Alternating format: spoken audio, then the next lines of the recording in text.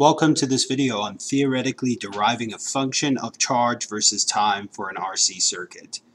That's a mouthful. And basically what we're doing is we're going to find an equation for this graph that we have over here on the Desmos.com graphing calculator.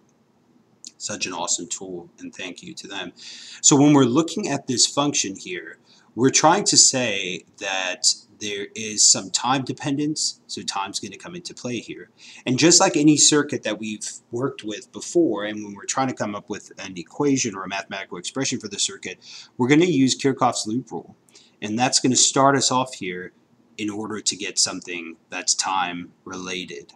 Okay, so I'm going to write a loop rule statement for this circuit. So I'm going to show that there's EMF here and a voltage drop over this resistor, and then a voltage across the capacitance or the capacitor that I'll call delta V sub C, and that all equals 0. Now this is a ohmic resistor, so meaning that resistance is constant, so I can say that the voltage drop across that resistor is then the product IR. So I'll go ahead and substitute that in. The voltage across the capacitor is going to be equal to, if we take our capacitance equation, we can see that delta V is equal to Q over C. So I'll go ahead and substitute this in over here. Okay. Now, this is not time dependent yet. It's also a little deceptive because although the EMF, the resistor, and the capacitance are all constant, the Q, the charge on the plates, obviously is not, because we can see it's changing. Neither is the current. So what I'm going to do here is I can relate the current and the charge here by using the derivative of I, or of Q. So dQ dt is I. So if I go ahead and substitute that in here, I have EMF minus dq dt times r minus q, it's really q of t, it's a function, over c is equal to 0.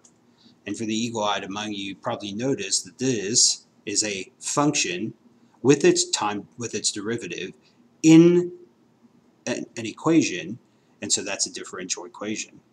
And we could solve that. And the variable, or the equation, I should say, that we're solving for here is this, which is q as a function of time. Now what I'm going to do is, I'm actually going to say that in order to simplify this just a little bit, I'm going to rather look at the discharge rather than the charging.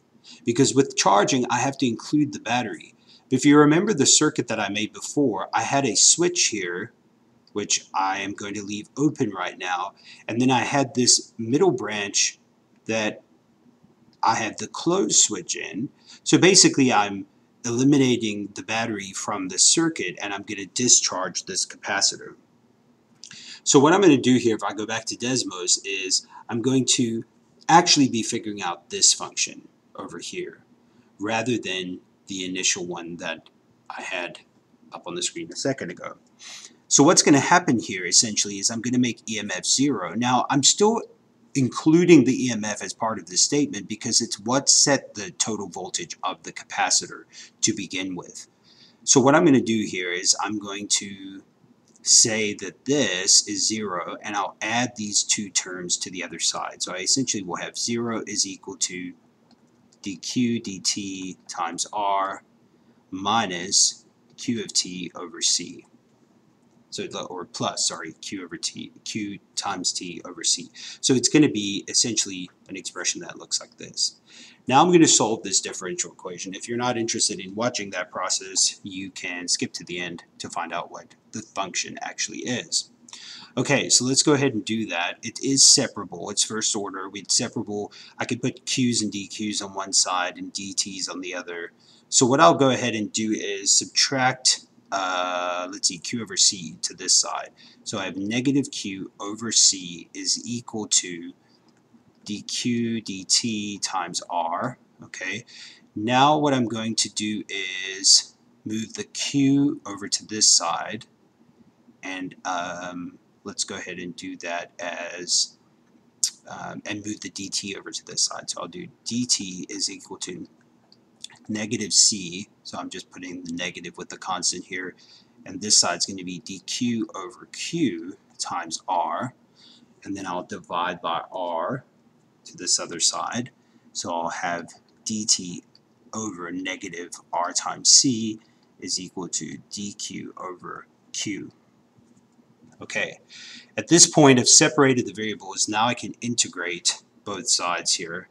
Okay, this side is going to go from when t equals 0 to just some value when t equals t. I'll just leave it kind of generic. This side, obviously, I start with an initial charge value, and I can find any charge value, final charge value, and I'll leave that as q up there. Okay, the left-hand side is pretty easy. I'll pull this negative 1 over RC out because that is constant, and then I'm just really integrating from 0 to t. I'm integrating 1 really with respect to t. So this side is going to give me negative 1 over RC times t, okay, or negative t over RC. Now I skipped the step of actually showing the evaluation at the limits because the lower limit is just going to give us 0, and so we should get this at the end of the day. Okay, this side, remembering some of these identities here, integral of du over u is just the natural log of u.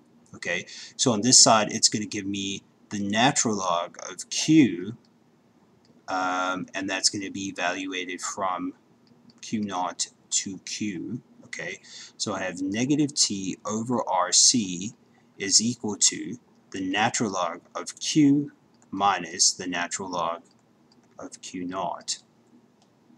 Okay, I can simplify this expression. So negative t over rc is equal to natural log of q over q naught, like this.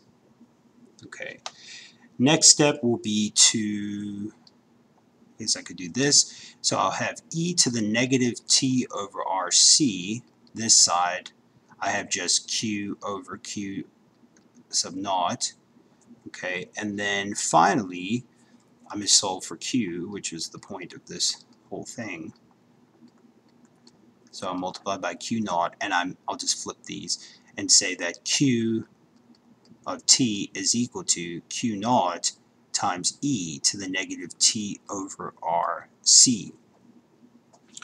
Now, going back up here to where I made EMF 0, because EMF was still part of the process, right? In order to charge this capacitor to begin with, I needed to have the EMF there to begin with. And so what I'm going to say here is that this initial charge, right, if I think of the initial charge on the capacitor, I know, once again, capacitance is charge over voltage, but this is going to be charge over EMF because that's the value it will reach, right?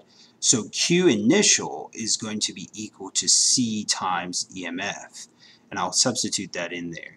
Now that's not really that important, to be honest, in terms of actually solving this equation, but I do see here that if I come over to this function, increasing C should increase this coefficient here, which is the y-intercept, and it does. Okay, increasing R up here should stretch this equation this way a little bit, and so I see, yep, it does. And so does changing the C value initially. You can see how it's going to hold it still. Now, another thing that we can look at is changing the initial voltage of the battery here. That also would adjust the initial charge value. And so here we have an equation for charge as a function of time, and this, of course, is for the discharging of the capacitor. You could solve for the voltage across the capacitor as a function of time pretty easily here because we know the relationship between C and EMF, so you could see the adjustment that you could make. Now what I would like for you to try to do is take the time derivative of this equation, so dq dt, and you should have the current equation, and see what you get, and in the next video we will take a look at that together.